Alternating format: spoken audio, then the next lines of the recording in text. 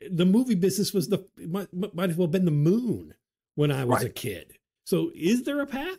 Production is really being there to support, bringing a film to fruition. The hard part is writing. The hard part is directing. If you've got access to someone who is directing, who's writing, who is active in that regard, so it's me having a friend who's in it directly. I've got that connection to him where we can talk through stories, we can talk through character development, we can talk through what not, what we don't want to do. This happens in these movies. They always bend it that way. We shouldn't bend it that way. We should have the characters have a different intersection. What the audience is going to feel and see and hear, and when you want them to feel and see and hear it. Those are the conversations that we have.